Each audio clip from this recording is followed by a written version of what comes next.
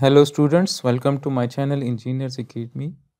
Now we are going to solve this problem from chapter 6. The problem says that determine the force in each member of the truss and state if the members are in tension or compression. So we are going to solve this problem by using the method of sections, but before that we have to find the reactions at the support. So here at joint D we have the pin support, so we will have two reactions. So let's say this is dx and we will have one another support. Let's say this is dy. And since at joint E we have the roller support, so we will have only one reaction, and let's say this is EY. So now to find this dx, dy and EY, we need to consider this whole truss. And we need to consider the equilibrium conditions since the truss is in equilibrium. So now if I apply the summation of the forces along the x-axis is equals to 0 if this is our positive x and y direction. So as we can see that only dx is acting along the x direction, so this means that dx is equal to 0. So this means that the horizontal component of the reactions at point D is 0, so we can remove this. Similarly, if we apply the summation of moment about point E equals to 0, so as we can see that this dy is producing the counterclockwise moment about that point E, so I will write dy, and the moment arm of this dy from that point E is 3, so we need to multiply it with 3 and it is producing the counterclockwise moment. Similarly, this 4 kilonewton force is producing the counterclockwise moment about that point E as well. So we have to write plus, and this is 4, and the moment arm of this 4 kilonewton force from that point E is 3 meters as well, so we have to multiply it with 3. And similarly, this 5 kilonewton force is also producing the counterclockwise moment about that point E, so we will write plus 5, and the moment arm of this 5 kilonewton force from that point E is 3 plus 3, so we will multiply it with 6, and this is equal to 0. Or if I bring this dy terms to the other side, so we will have minus 3 dy. So from this equation we can find dy, so that dy will be 4 times 3 plus 5 multiplied by 6 divided by minus 3. So dy equals to minus 14, dy equals to minus 14 kilonewton. So the minus sign means that the assumed direction of dy is not accurate, dy is acting vertically downward, so we can replace it as well, right? So dy is acting like this, it is in the negative y direction. So now we can write that dy magnitude is 14 kilonewton. Now we will start our solution from joint D.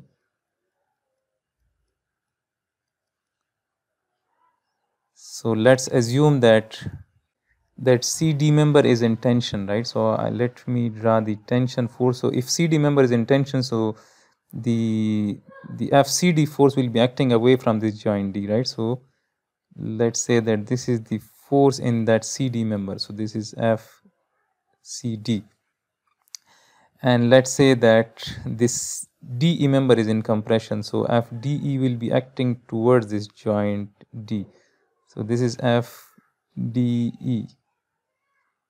So now if we apply the summation of forces along y equals to 0, if we apply the summation of forces along y equals to 0, if we consider this joint D, so we need to resolve this FDE into its components. So this FDE is making this angle theta with the horizontal or with the FCD, so we need to find this angle theta. So from this triangle, from this CDE triangle, we can find this theta, so we can apply tan theta. So tan theta is perpendicular, which is CE, and the perpendicular length is 5 and the base is 3 meters, and if we take tan inverse, then we will be able to find that theta. So we need to find tan inverse 5 divided by 3. So this gives us theta equals to 59.04. So theta equals to 59.04 degrees. So now we can resolve this FDE into its components. So it will have two components. One of its component will be acting like this, that is towards the like this towards the positive x-axis, and it will have one another component which will be acting like this.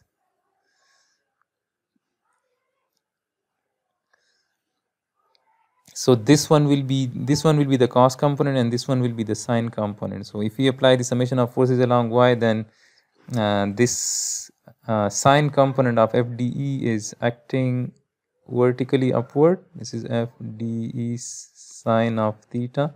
So we will write plus FDE sine of theta, and theta is 59.04 minus that dy, which is 14, and this is equal to 0.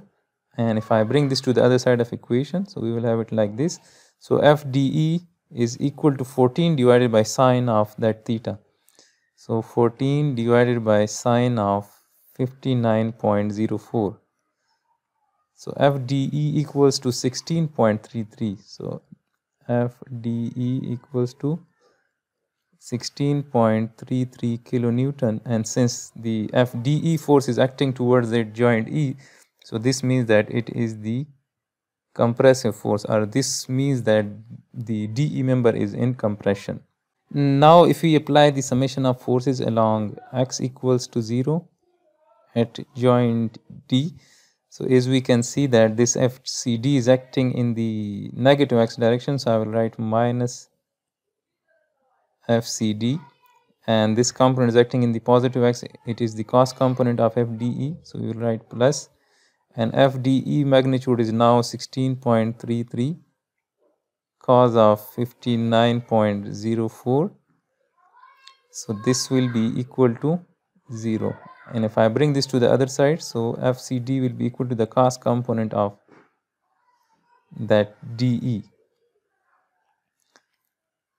So FCD equals to 16.33 cos of 59.04. So this is 8.40. So FCD equals to 8.40 kilonewton, and since the FCD force is acting away from this joint D, so this means that the CD member is in tension. Similarly, we can solve this joint E now, since here we know this FCD, that FCD will be acting like this. So FCD is known, but the force in these three members is unknown, so we can solve joint C before solving joint E. Since we have only two equations, so we can, if we have more than two unknowns, so we cannot solve this joint. So first we need to solve this joint E. So at joint E, we know the magnitude of this FDE. So FDE is compressive, so it will be acting towards this joint E as well. This is that FDE, and let's say that this AB is in compression, let's say as well. So that FAE force will be acting in this direction, and let's say that this CE member is in tension, let's say. So we will have that force like this. So this is FCE, this is FDE, and FDE magnitude is now known, which is 16.33 kilonewton, and this one is FAE. Now we need to resolve this FDE into its components. So we need to find this angle. So if this angle is theta, then this angle is also theta. So this means that we will have one component of FDE in this direction. This is FDE, remember, this is FDE. So this will be the cos component. We can write that this is 16.33 cos of that theta, which is 59.04 degrees. And similarly, it will have one another component which will be acting vertically downward. So it will have one component like this. This is the sine component of that FDE. Similarly, this FAE, we need to resolve this as well. So we need to consider this triangle. We need to consider this triangle to find this angle of FAE with the horizontal. Let's say that this angle is alpha. So we can find this angle alpha by applying tan alpha. So tan alpha will be equal to this perpendicular. So this perpendicular of this triangle is 5 minus 3. So this is 2 divided by the base. So this base is 6. So alpha will be equal to tan inverse 2 by 6. So tan inverse 2 divided by 6, and this gives us the angle of FAE with the horizontal equals to 18.43. So alpha equals to 18.43 degrees. Now we can resolve this FAE into its components. So it will have two components. It will have one component like this. This one will be the cos component, and it will have one another component which will be acting vertically downward like this. So this one is the sine component. Now if we apply the if we consider that joint E, and if we apply the summation of forces along the x-axis is equals to 0, so we have this FAE, this is FAE cos of alpha, so it is acting in the positive x direction, so I will write plus FAE cos of alpha. Alpha is known, which is 18.43, minus this cos component of FDE, this is 16.33 cos of 59.04, and this is equal to 0. Or if I bring this to the other side of equation, so we will have the equation like this, and FAE will be equal to 16.33 cos of 59.04 divided by cos of 18.43. 16.33 cos of 59.04 divided by cos of 18.43. So this gives me FAE equals to 8.85. 8.85 kilonewton, and since FAE is acting towards this joint E, so this means that the AE member is in compression. Similarly, if we apply the summation of forces along y-axis is equals to 0, so we have this EY which is acting vertically upward. We need to find this EY as well, right? So I forgot this to find. So we can find it if we consider the whole truss, and if we apply the summation of forces along the y-axis is equals to 0. So then as we can see that this EY is acting vertically upward, this 5 kilonewton force is acting vertically downward, and this 4 kilonewton force is acting vertically downward, and this dy is acting vertically downward, which is 14. So this is equal to 0. So this is from this equation we can say that EY is equal to 5 plus 4 plus 14. So 5 plus 4 plus 14 is 23. So EY is 23 kilonewton. So you people need to find it in the start of this problem. I forgot to find it, but this EY equals to 23 kilonewton. So now if we apply the summation of forces along the y-axis equal to 0 at joint E, then this EY is acting in the positive y, so I have to write plus 23 minus this sine component of FAE, so I will write minus FAE is 8.85 sine of alpha, and alpha is 18.43. This FC is acting in the upward direction, which is unknown, and this sine component of FDE is acting vertically downward in the negative y direction, so I will write minus 16.33 sine of 59.04, and this is equal to 0. So we can find this 23 minus 8.85 sine of 18.43 plus this is minus, we can write this as minus 16.33 into sine of 59.04. So this gives me 6.20 approximately. So I can write that 6.20 plus FCE equals to 0, or we can say that FCE equals to minus 6.20 kilonewton. So again, the minus sign indicates that the assumed direction of FCE is not accurate. So this means that FCE is acting towards that joint E. So this means that the CE member is in compression. So we can say that FCE force magnitude is 6.20 kilonewton and it is in compression. Now once we have find this FCE, now we can proceed to this joint C. So at joint C, this FCE will be acting vertically downward. Since it's a compressive force, so it will be acting towards this joint C. So we will draw it towards that joint C, and its magnitude is 6.20 kilonewton. Similarly, we can assume that, let's say that this CF member is in tension. Let's say this is in tension.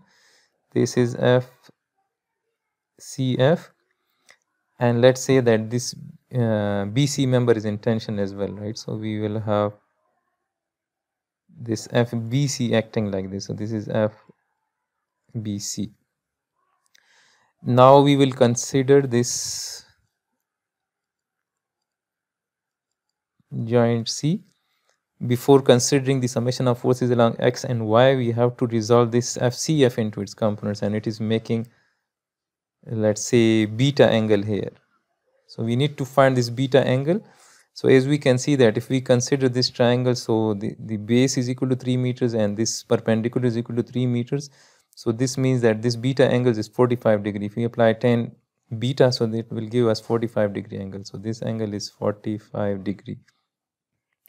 Now we can resolve this FCF into its components. So it will have one component which will be acting in this direction, and similarly it will have one another component which will be acting in this direction like this.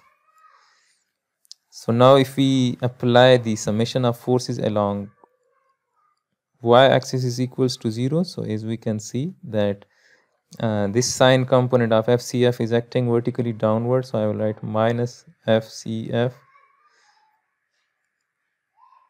sine of 45 degrees, and this 6.20, this FCE is acting vertically upward, so I will write plus FCE, and FCE magnitude is known, which is 6.20, and this is equal to 0. And if I bring this to the other side, so we will have minus 6.20, minus will cancel out, and we can find FCF 6.20 divided by 6.20 divided by sine of 45. So this gives me 8.76. So FCF is equal to 8.76 kilonewton, and since the FCF force is acting away from that joint C, so this means that that CF member is in tension, so we need to write T here. Since we have 8.768, so let's say that this is 8.77. Let me write it is 8.77 kilonewton.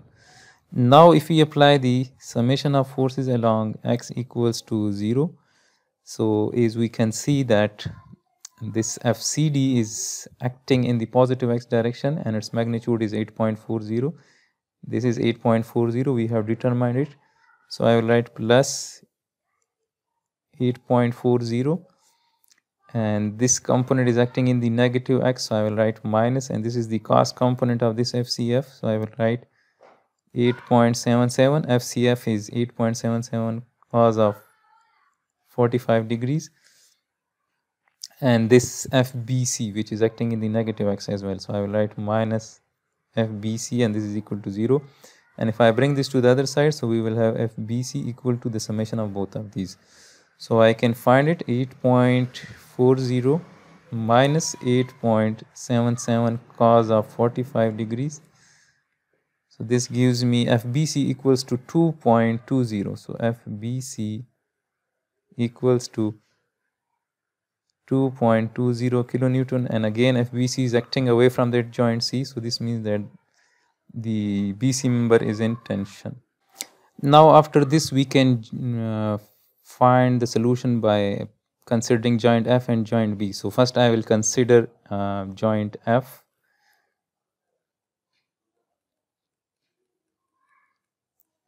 So at joint F, this FCF will be acting away and its magnitude is 8.77. So this is that FCF, and now its magnitude is known. Its magnitude is 8.77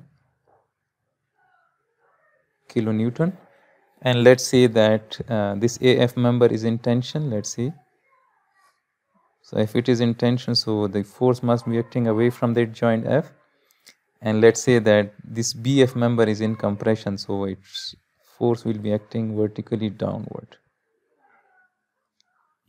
So this is F, B, F, and this is F, A, F.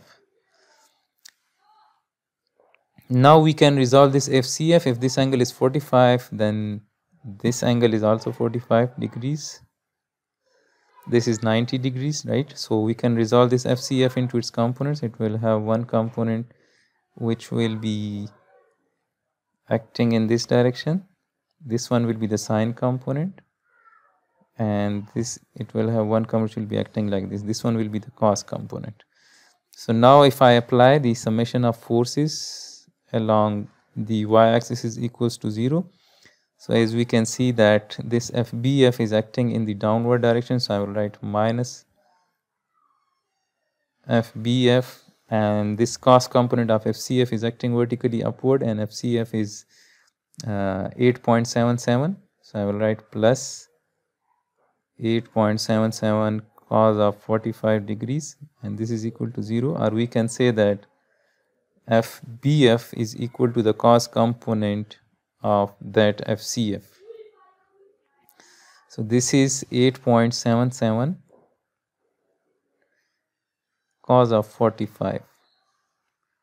So this is 6.20. So FBF is 6.20 kilonewton, and FBF is acting towards this joint F, so this means that BF member is in compression. Similarly, if I apply the summation of forces along x equals to 0, so as we can see that this sine component of FCF is acting in the positive x, so I will write plus, and this is 8.77 sine of 45, 8.77 sine of 45 degrees, minus this FAF, it is acting in the negative x, so you will write minus FAF, and this is equal to 0, or we can say that FAF is equal to the sine component of that FCF. So this is FAF. So this is 8.77 sine of 45. So this is also equal to 6.20. So FAF equals to 6.20 kilonewton, and FAF is acting away from this joint F, so this means that the AF member is in tension. Now to find FAB, we will consider joint B. So at joint B we know this FBC, so that FBC magnitude is 2.20 kilonewton. So let me write that this is, and it is the tension force, so it will be acting away from this joint B. This is 2.20 kilonewton. Similarly, this FBF is known, and FBF is 6.20 kilonewton, and it should be acting towards this joint B since it's a compressive force. So this is FBF, and FBF magnitude is 6.20 kilonewton, and let's assume that this AB member is in tension, so its force will be acting away from that joint B as well. So now again, if we consider this ABF triangle, so again this angle is 45, since this length and this length they are equal. So this means that if this angle is 45 degree, then this FBF is making 45 degree angle with the horizontal. So we can resolve this FBF into its components. It will have one component like this, and it will have one component will be acting vertically downward like this, and this angle is 45 degrees. So this is FBF cos of 45 degrees. Now if we apply the summation of forces along the x-axis is equals to 0 at joint B. Let me write joint B, and if we apply the summation of forces along x equals to 0, so as we can see that this 2.20 force, this FBC force is acting in the positive x, so I will write 2.20 minus this cos component of FBF, so I will write minus FBF cos of 45 degree, and this will be equal to 0. And if I bring this to the other side, so we will have the equation like this. So FBF will be 2.20 divided by cos of 45. So 2.20 divided by cos of 45 degrees. So this gives me 3.11. So FBF equals to 3.11 kilonewton, and FBF is acting away from the joint B. So this means that the BF member is in tension. So sorry, this is not FBF, this one is FBF, right? This is FAB. So this is FAB cos of 45. So this is FAB. So FAB equals to 3.11 kilonewton, and the AB member is in tension. Now if we apply the summation of forces along Y, everything is known, so that will check our calculation, whether our calculation is accurate or not. So let me apply the summation of forces along Y equals to 0 at joint B. So as we can see that we have this 4 kilonewton force which is acting in the downward direction, plus this 6.20 force, this is FBF, and this sine component of FAB which is acting vertically downwards. So I will write FAB is 3.11 sine of 45 degree, and this should be equal to 0. So this is minus 4 plus 6.20 minus 3.11 sine of 45. This is approximately equal to 0, since the difference is due to the rounding off in values. So this gives us the check that all our calculation is accurate. So I hope you people would have understood this problem solution. Kindly subscribe my channel if it helps in your learning. Also like this video if you people want me to solve such more problems from engineering statics by Hibbeler.